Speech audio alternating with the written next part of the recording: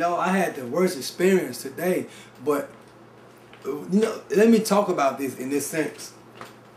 I hate when I'm talking to someone and they eating like a salad or anything with milkshake, anything with cream and stuff on it, and they got all that kind of white shit in the corners of their mouth, on their lip, and they talking to you. I'm like, you don't feel this slimy, slippery shit on your lip? How you talking to somebody? I mean, I have a problem. Like, if I'm eating food, I'm gonna make sure I wipe my mouth, nothing in my teeth, while I'm talking to you, period. But when I see somebody eating food and you got just chunks of white shit all in your mouth and shit like that, and you don't do nothing about it, and you still talking to me, man, I'll be trying to figure out, are you a fucking freak? I mean, what, for real? What could it be that you would sit up there and have all this shit around your mouth? And I know that you know this shit around your mouth because people, normal, well, I'm not going to say they're not normal, but for you to have shit inside of your mouth, that means you've been doing that since you was little.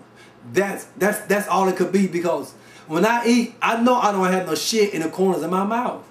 And that's only certain people who have that shit on the side of their mouth that it end up happening. Now, you should know after so many years that you're going to have shit all in the crevices of your mouth, all in the side. It makes me think that you're a freak or something, or maybe you like eating certain things or sucking on something. I don't know, but it's just not right. You should, when you go out, you should just carry a handkerchief or something. Motherfucker, put a pair of pants in your pocket, or cut a piece of the blue jeans off and use it for a napkin or something. Don't let that shit get out on the side of your mouth and then you be talking and spitting shit all out and think people want to see that shit, man. That shit is fucking nasty, man. That's real nasty. This video has been brought to you by a nigga who don't give a damn.